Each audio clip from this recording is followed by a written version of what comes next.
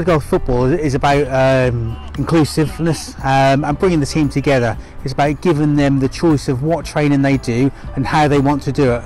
We give them lots of different options of what sort of things they want to do. We always start off with a bit of fun, friendly, get to know each other, and it's also about bringing other people into it, people who might not necessarily want to play football competitively but want to come along for the training session.